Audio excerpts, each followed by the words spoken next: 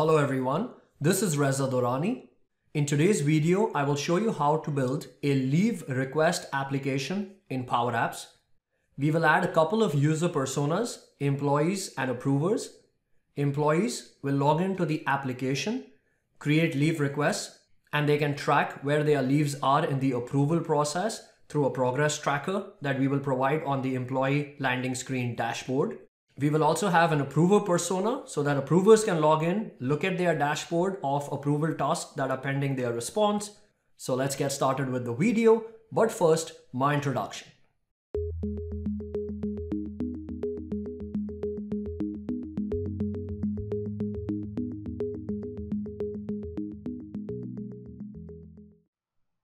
Let's see how we can build a leave request application using Power Apps and SharePoint as a data source in this scenario.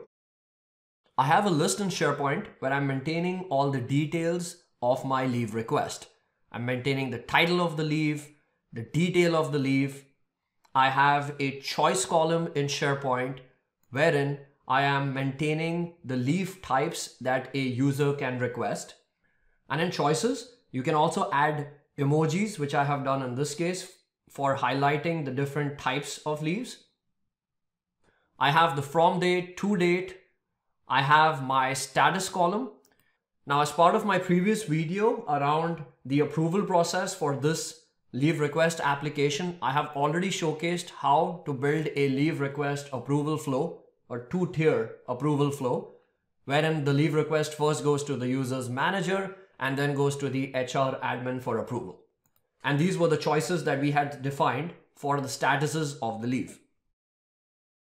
I also have columns wherein I'm maintaining the user's manager and HR admin information. These are person type columns in SharePoint, and these columns I am populating from my approval flow itself. And the approval history is what I'm tracking right here under approval commands, which is a multi-line text column. Now coming to my app, this is the landing screen for my app. So nothing special here, it's just an image, couple of buttons here to redirect the user to specific screens. Now there are two personas as part of this application. One is an employee persona and second is an approver persona.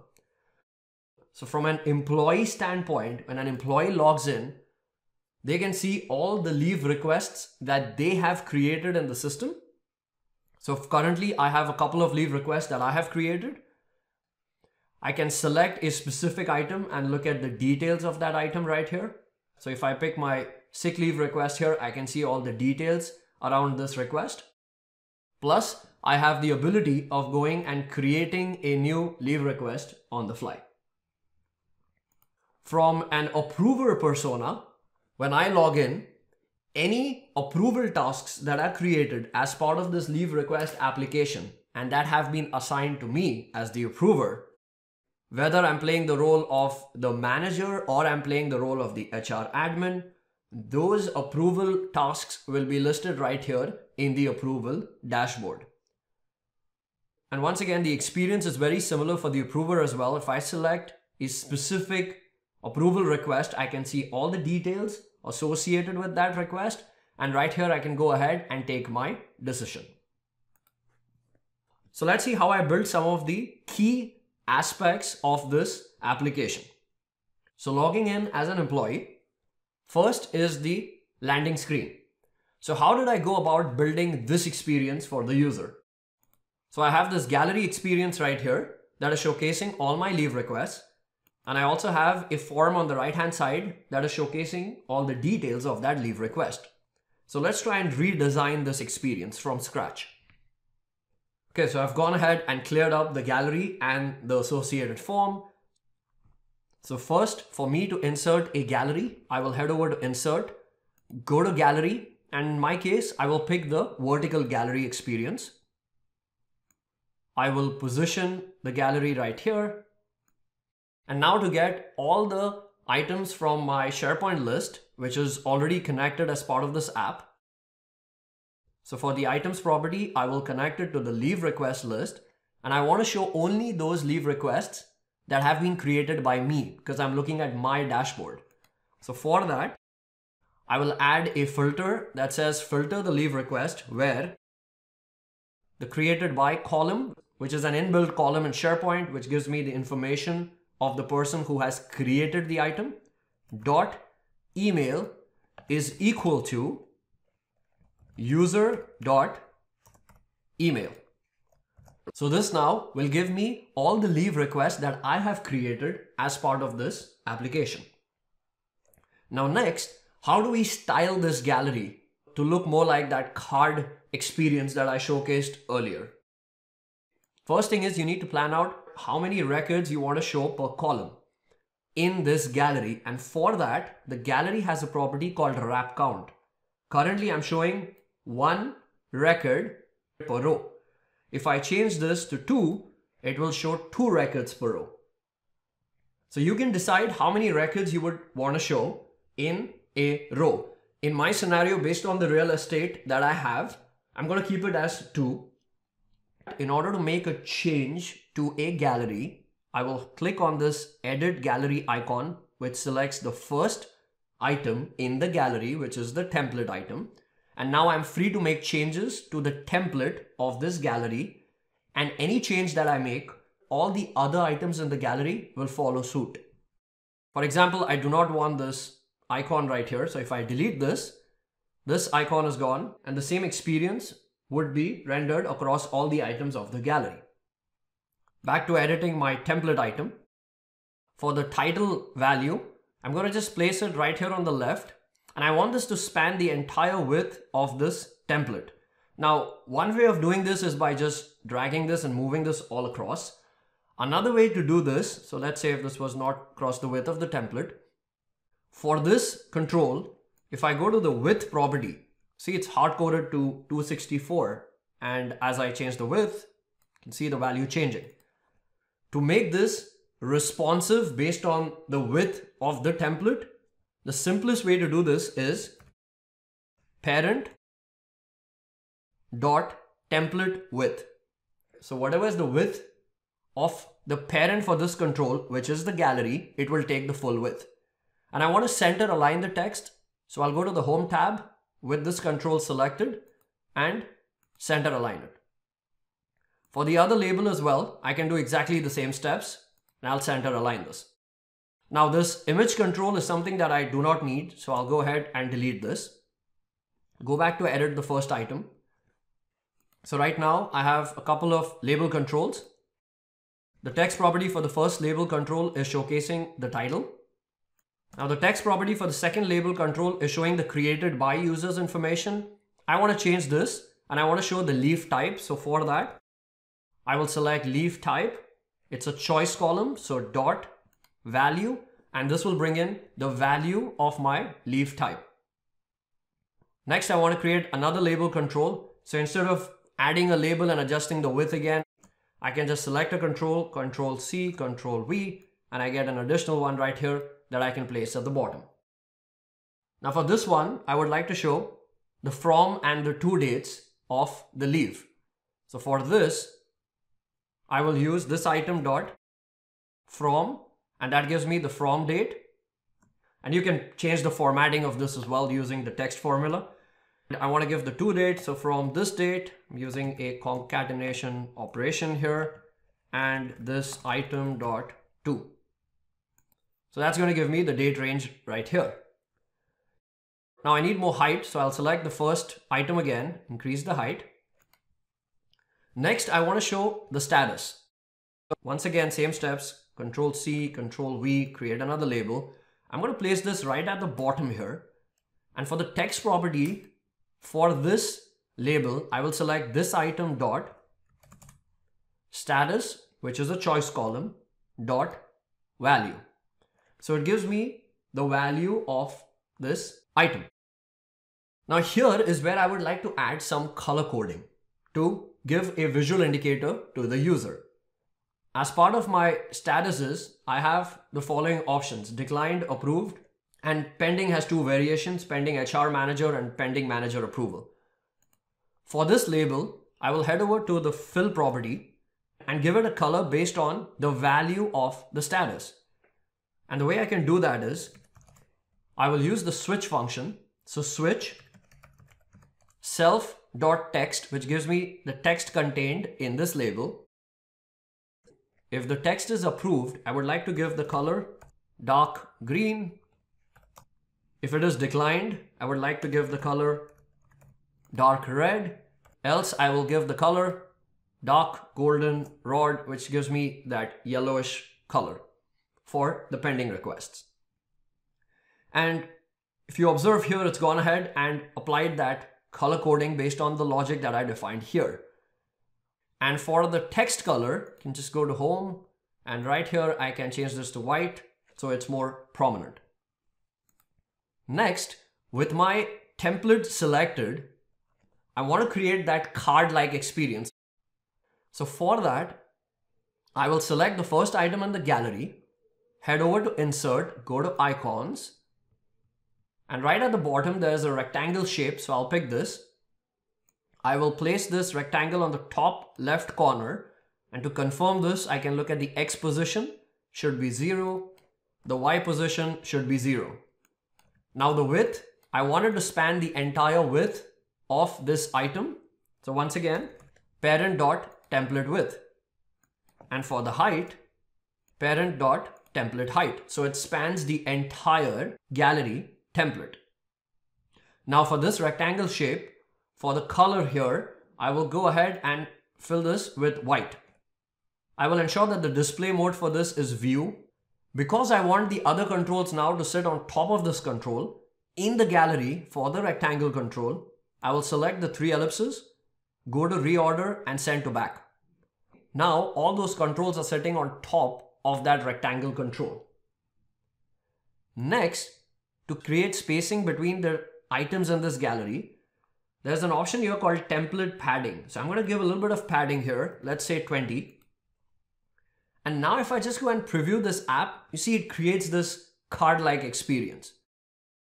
I have a background color that I have defined as part of my screen. I've given it a gray background color.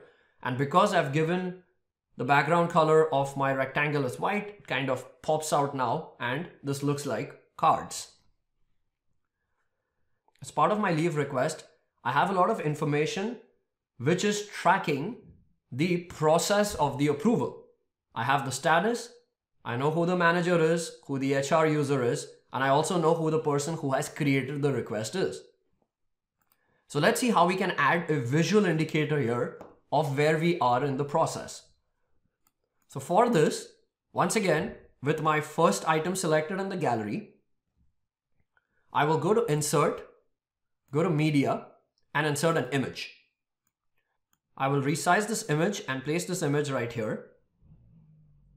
Now for this image control, I want to populate the user who has created this request. So for the image property, because I'm in the context of this gallery item, I can use this item dot created by dot picture. And this will give me the picture of the user who has created this request. In this case, it's me. Now to create a perfectly rounded image, all you have to do is for the image control, ensure that the width, the height, and the border radius are the same. So my width here, I'm going to make it 75. I'll keep the height as 75, and the border radius, I'll keep it as 75. And if I go ahead and preview the app now, I will see a perfectly rounded image.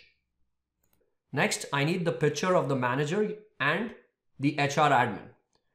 So I will just copy this image control, paste it twice, and position them right here. Now the second image is going to be the manager. So I'll change this to this item dot manager, which is a person type column again, dot picture. So this gives me the manager information. And for the HR admin information, I will use the HR person type column dot picture. So that is how it's applying the pictures here for the user, the manager, and the HR admin. Now next, I want to show where we are in the process. I want to show the status. I'm going to add a few visual icons here. So to highlight the person who has created the request, I'll use the icon post which is right here. Make sure you have the gallery template item selected, and then you do this so that this icon goes directly inside the gallery item. So I'll just reduce the size and place it right here. Next, I'm going to copy this icon, paste it, and place it right here. Now this is where I want to highlight whether the manager had approved it or rejected it. So with this icon selected, if I go to the icon option, I have a check bag icon, so I can show this if the manager has approved this, or I can also show cancel if the manager actually went ahead and declined this. And if, let's say, the approval process is still ongoing, the user is yet to make a decision, I'll show the icon question mark here. So how do I change this icon based on where we are in the approval process? So for that, for the icon property, instead of hard coding this, what we can do is this.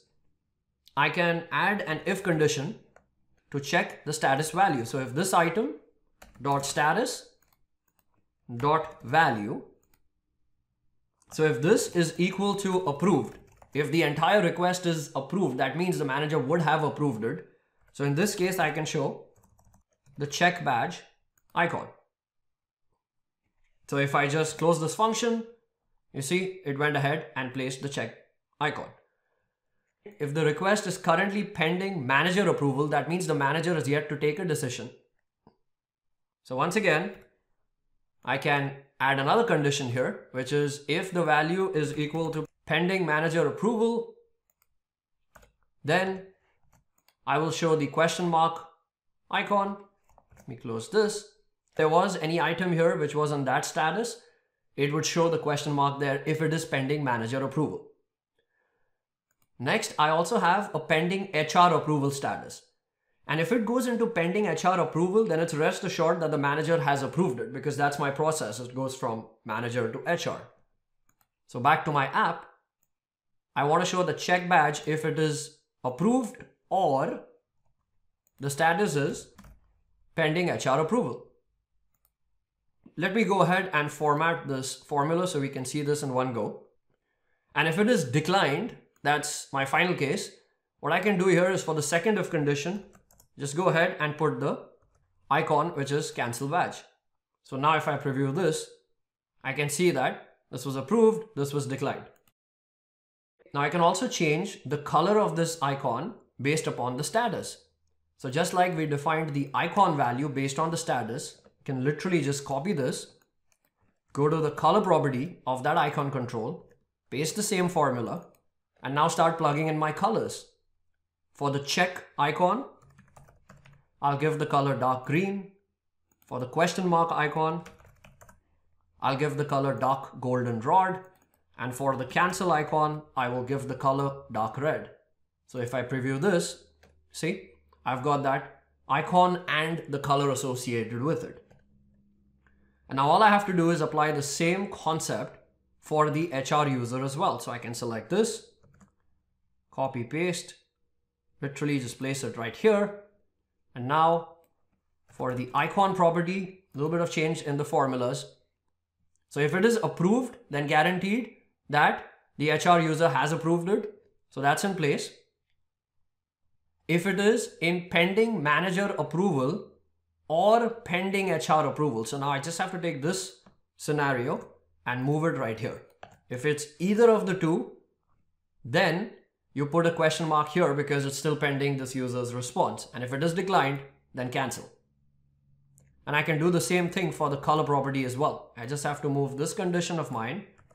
It all depends on your scenario, but here's my use case. So I've just changed the formula. If I click preview, I can see all the responses right here. So that's how easy it was for me to create that progress type experience in the gallery so the user can see where the current ongoing approval process is in. And just to connect these together now, all I did was edit the template again, go to icons. Once again, I'll use the rectangle shape, reduce the height, connect all of them together here, and then push this to the back. So send to back. So it goes right behind even the white rectangle box. So I need to move it one step ahead. So reorder, bring forward, and that's it. If I now preview the app, here's the connections. I can see the entire flow going from user 1 to user 2 to user 3, and I can see the status. And of course, you can add additional filters to them as well. I've shown that as part of a lot of my previous videos. I'll put those links in the description. So go ahead and check out those videos as well. Next, how do I show the details of the request in the right-hand pane? I will go to Insert, go to Forms, and use the Display form. I'll place the display form on the right-hand side here. I will increase the height. And for this, I will again connect it to the leave request list. And this will bring in some of my columns in. I will change this to a one column format, and maybe I'll pick the horizontal style. So it gives me all the details right here. You can go to edit fields and pick the columns that I truly want to show. I don't want to show the approval link. So you can decide which columns you truly want to highlight right here. Once you're done with that, next step for me is to show the item. So the item is going to come from the gallery. So I'm going to copy the name of the gallery, go to this form control, and for the item property, just use gallery.selected. So it's going to show me the details. For the form control, I'm going to give it a background color of white. So it's prominently highlighted here. Again, looks like a card that's showing me all the information right here of the request. And to showcase which request is selected here in the gallery, for that rectangle shape that I added that sits right at the back, I can even define a border. So if I search for the border thickness property, right now it's set to 0. Let's change this to the following formula. If this item.is selected, so if this is the selected item, let's put a border thickness of 3, else 0. So let me preview this. You see the border is clearly highlighting what item is selected. If I select this, it sets the focused border thickness for this specific item, which is the selected item. And on the right hand side, I can see the relevant request details. Bear in mind, this is a form control, so you're free to make any changes here to any of the cards. So for example, my approval commands, it's kind of getting squeezed in here. So I can increase the height, unlock the card, move this control down here, move this control up here, increase the width, place this right here, increase the full width again, give it more height. I can even set this to auto height, so it automatically adjusts. Now if I preview this, check this out. I can clearly see who declined it as well. If I select this record, I can see that both the users approved it.